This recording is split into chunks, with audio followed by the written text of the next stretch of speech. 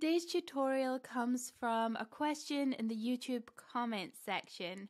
Hervoye asks, and I really hope I said your name right, how do you delete media from your Squarespace website? So we can upload it, we can access it from our library, but how do you delete it if you no longer want it on your site? Squarespace don't make this easy. The way I do it, and the only way I do know how to do it, is I'm on a blank page, and what I'm going to do is hover over, click the blue plus icon, and I'm going to add an image.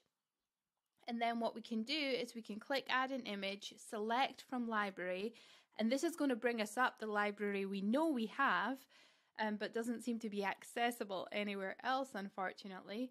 And this is all the media I've recently uploaded to my site. So what I can do is I can hover over and you'll see these little white boxes. So if I just click on this one, this was in an email I recently sent. And if you come down to the bottom, you'll see the delete button. So I can click delete and it's going to give me a warning. So let me click delete here. And that's going to delete it from your site. Now, it's not a perfect solution. I'm not quite sure why this isn't easier to do. And you also have to do it one at a time.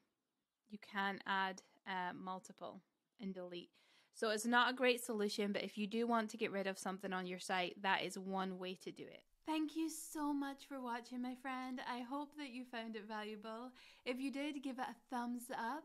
And if you have any questions at all, leave them in the comments section. I try to read and respond to every single one of them.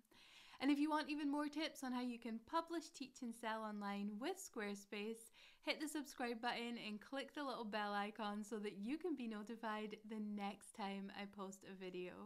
Much love from my heart to yours. Have a beautiful day wherever you are in the world.